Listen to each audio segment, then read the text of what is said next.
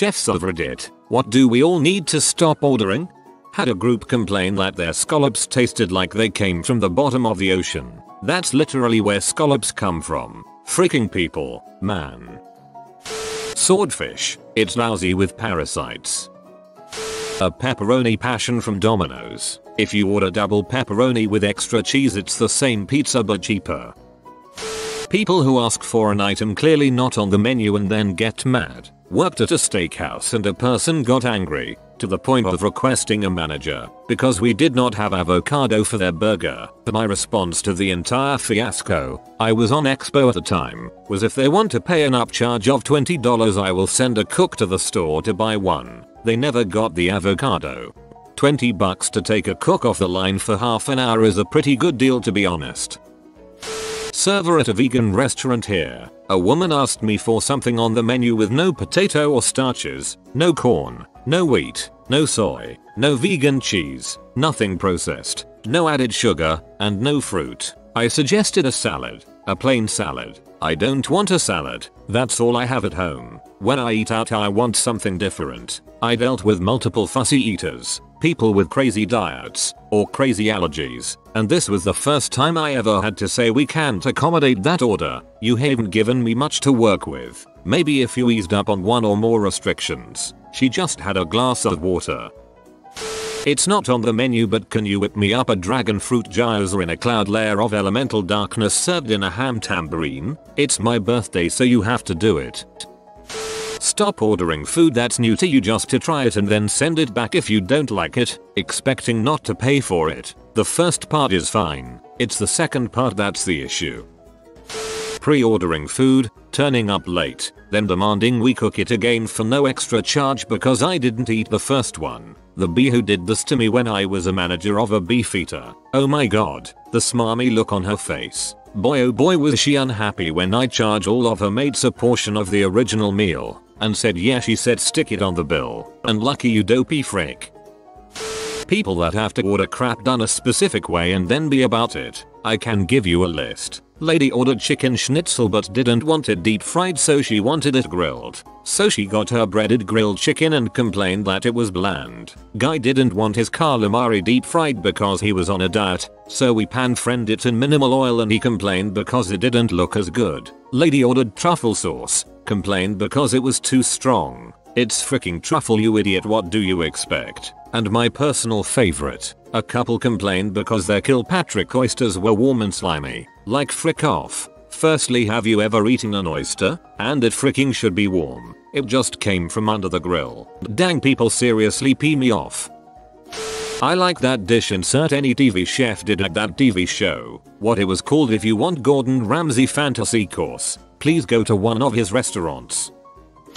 Stop telling the wait staff your sensitivity or preference is an allergy. There is a whole giant cleaning and safety operation that takes place when we get an allergy, and we have to treat everyone seriously because we don't know the number of times people with dairy allergies put milk in their coffee after their meal. Tell us about nut allergies when ordering dessert after eating the rest of their meal that had nuts in it, or upon being told they could not have a modified version of a dish without shellfish, respond with they'll have it anyway. It's not serious. Not to even mention things like allergies to melted cheese, specifically dark meat but not white meat from a chicken, any eggs that aren't scrambled, peppers but paprika is fine, very serious gluten allergy that will cause extreme pain to the unfortunate patron who is chugging down his third pint of double IPA. I could go on. Just say you don't like it and we won't put it in there. We want you to enjoy your meal. I work 14-hour days to cook people good food as best I can. I want you to be happy. I promise. Lying is disrespectful.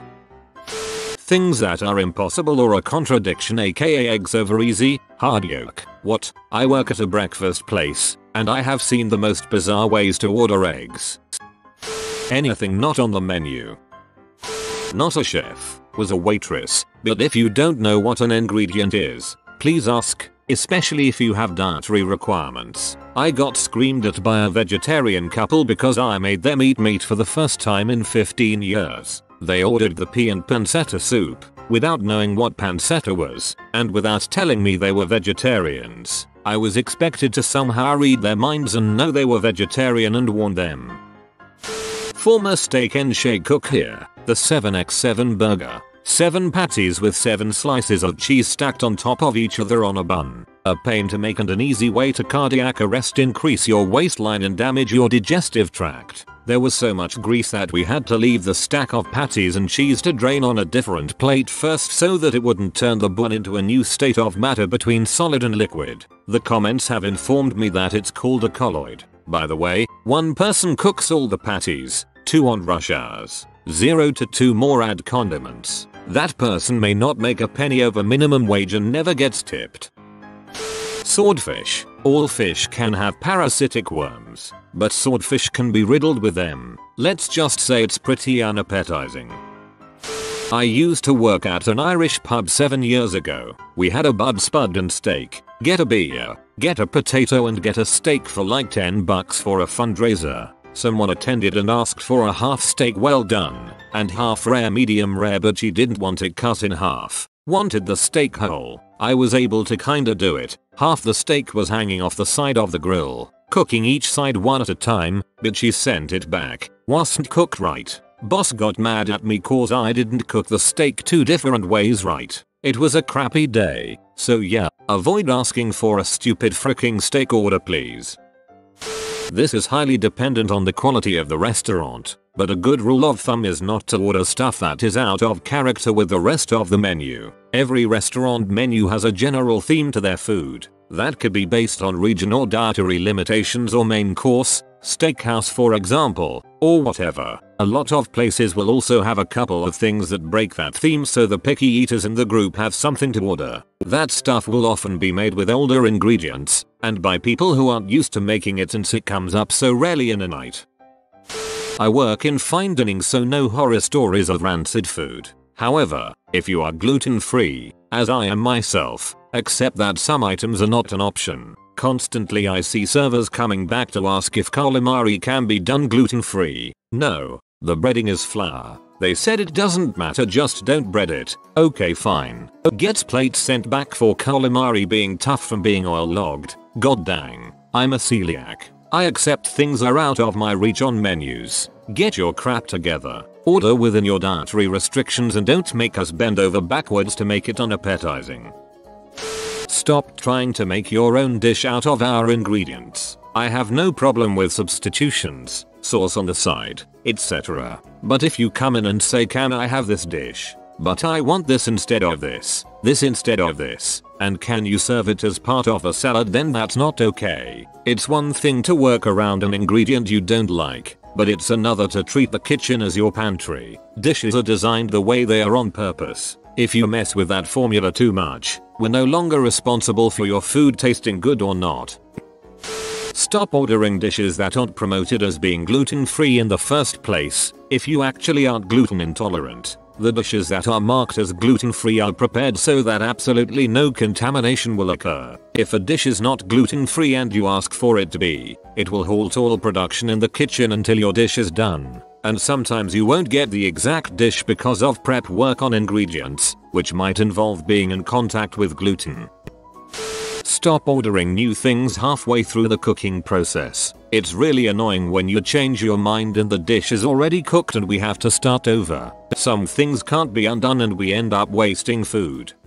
$20 plus salads. Unless it's got some fantastic protein component to it, it's just not worth the money. Buy the ingredients for less than $10 and make it yourself. Don't get me wrong, salads can be delicious and well worth ordering, but don't pay entree prices some lettuce and fruit. Example, I used to work at a popular patio restaurant right in the middle of a rich, beautiful part of town. Due to the location and the general swagger of the place, we knew we could charge $24 for this strawberry goat cheese salad in the summer, and we hyped the fact that it was gluten free. Food cost for it was maybe $4. Prep time negligible, execution time 1 minute, so the margin on these things was just insane. I swear, every time summer rolled around, we made more money from girls in their early 20s ordering that salad than we made on booze. Oh, and don't forget to add 3.5 ounces of chicken for $9.